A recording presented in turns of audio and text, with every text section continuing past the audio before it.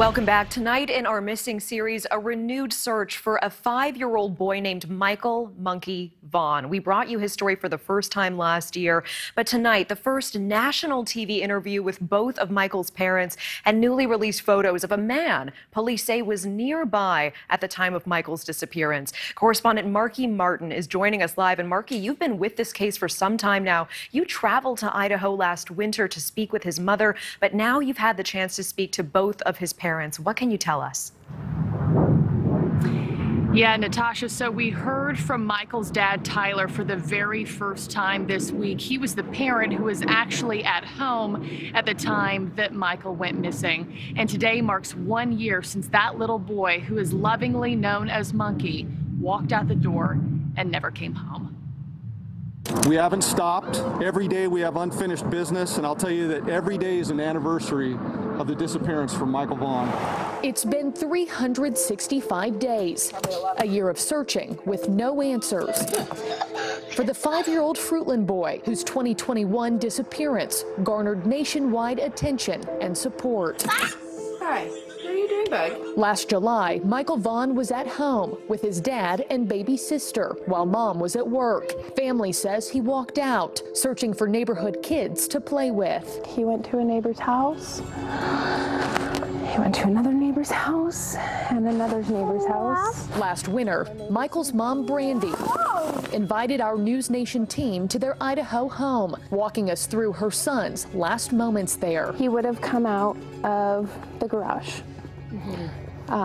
The front door is pretty hard to get out of, and you can hear that opening.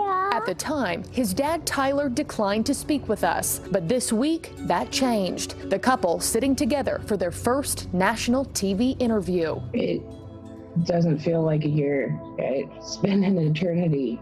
Tyler, a lot of people curious why, if you were the one at home, why you haven't done a lot of talking with the media. What's your response to people who want to know that question? Because I was the one at home. I feel like because I was the responsible party. I don't like being in the public eye at all, and it's because I, to some extent, blame myself. For most of the afternoon, Tyler says Michael played with his monster trucks and Nintendo Switch, and that around dinner time, he ordered a pizza and went down the hall to change the baby's diaper. When he came back out, Michael wasn't there. Searched the house, searched the backyard, went out in the front yard, jumped in the van, called Brandy. He says he raced around the neighborhood and was the one who called 911. The Fruitland Police, Payette Police, and Payette County deputies and citizens searched through the night until support arrived the following morning. In the last year, more than 3,000 acres and nearby river have been searched. No suspects have been named, but authorities say they have persons of interest. Fruitland police asking for the public's help in identifying this man, seen in newly released photos walking in a nearby park at the time of Michael's disappearance. And to this day, nobody has been cleared, including Tyler and Brandy. What do you tell people who say, do they know more than they're letting on? A lot of the speculation online is based in fantasy land.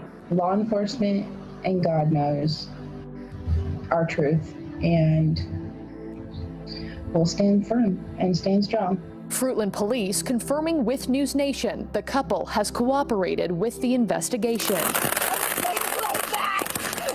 Today, Michael would be 6, his parents grieving another summer without him, a summer they say should be spent playing and camping as a family. Right. Time for bed now. But I still want to look at some stars. He is pure joy, love, excitement, much excitement, energy, lots of energy. You can't not fall in love with him.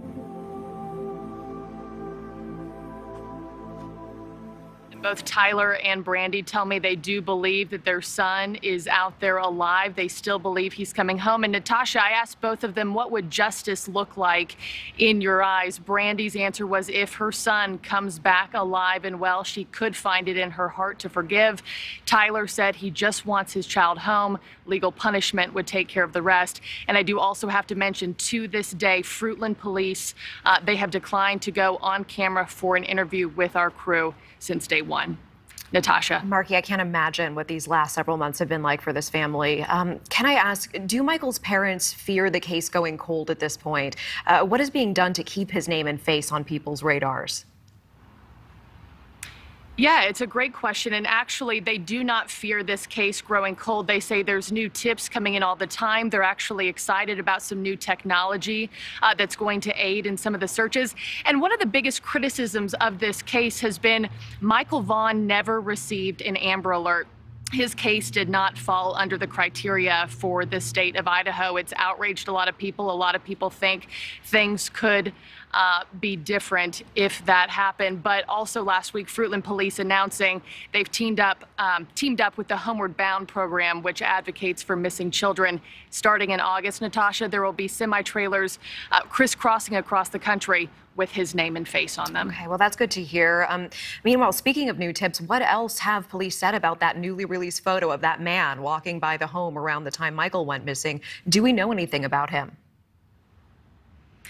Yeah, so we actually don't know a lot. In that police press conference that was held last week, they said they'd be releasing those photos. They did a couple days later, and the police chief just saying, we know these are grainy. This is not a suspect or even a person of interest, but this person was walking near the splash pad area of a nearby park leading up to when Michael disappeared. So they said they just want to find this person, have him come forward to talk to him, see if he saw anything. Maybe he saw something he didn't even realize he was witnessing at the time. They just want this person to come forward. Natasha. All right, Marky Martin, we certainly appreciate it. And I know that family appreciates you keeping their boy top of mind as well. Thank you. And if you have any information, of course, on the disappearance of Michael Vaughan, please contact the Fruitland Police Department at the number or email address that you see on your screen. Thank you for watching. Go to newsnationnow.com to find NewsNation on your television provider. And don't forget to click the red subscribe button below to get more of NewsNation's fact-driven, unbiased coverage.